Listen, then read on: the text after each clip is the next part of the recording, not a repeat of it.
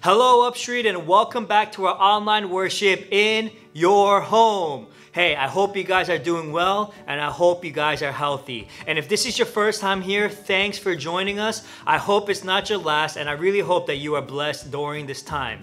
Now, for the month of May, we've been talking about this word, determination.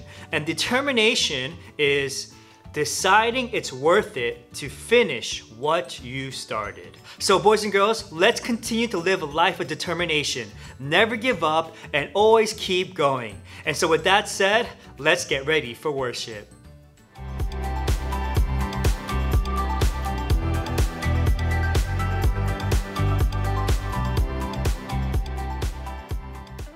Great job everyone, I hope you had a fun time of worship. Now for the month of May, we're continuing our series on the word determination. And determination is deciding it's worth it to finish what you started. So today, we're gonna learn about a person who had a lot of determination and his name was Stephen. And so you might be wondering, Pastor Tim, who was Stephen? So, we're introduced to Stephen in Acts chapter 6, and the Bible tells us that Stephen was wise and that he was full of the Holy Spirit and that he was also full of God's grace and God's power. And this guy, he was pretty awesome too. He did all these miraculous signs amongst the people, and he loved to help people. Now, did you know that Stephen was one of the 7 people that was chosen by Jesus' disciples to take care of and to feed God's people? Yeah, pretty amazing guy, right?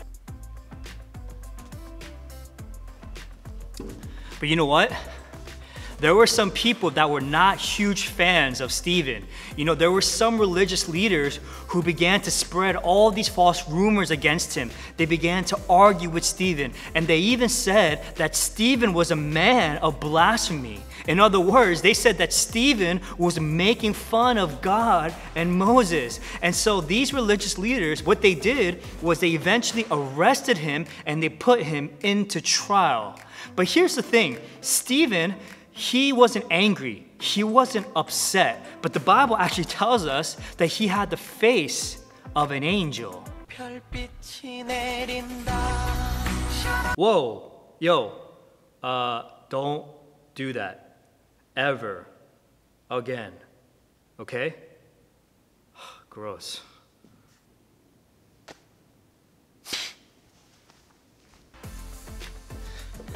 And so during the trial, the high priest asked Stephen if these accusations against him were true. Now, what we have to remember is that a lot of the religious leaders spread these false rumors against him. And so Stephen had every right to be angry. He had every right to be upset because he did nothing wrong.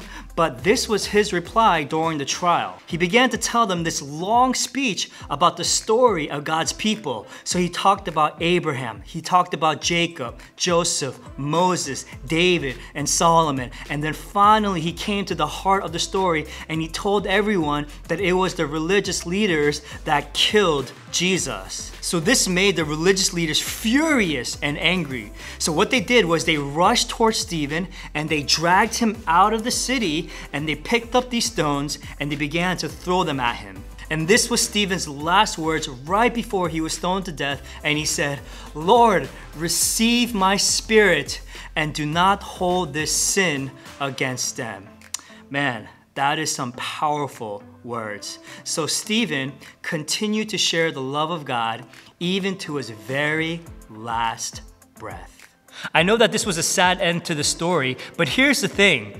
This was not actually the end for Stephen because we know that he is in heaven with Jesus. And so even though his life was difficult, even though he was accused of all these things, he knew the end of the story. He knew that he would be in heaven with God because of the death and the resurrection of Jesus Christ. Now, we don't always know how things are going to end. We don't know when it's safe to go back to school. We don't know when it's safe to go outside. But boys and girls, if there's anything that you remember, I hope that you would remember our bottom line for today, and it says this: keep going because God knows the end of the story. Okay, let's close with a memory verse, and it comes from Galatians chapter 6, verse 9, and it says this: let us not become tired of doing good, at the right time, we will gather a crop if we don't give up. And with that said, Pastor Tim out. Oh my gosh, it's so dark in here. I'm afraid of the dark. Pastor Tim out. Whoa, man, that was scary. I'm actually afraid of the dark. You know, gotta do our hands, you know, so that doesn't happen again. Okay, are you guys ready? Here we go. Pastor Tim out.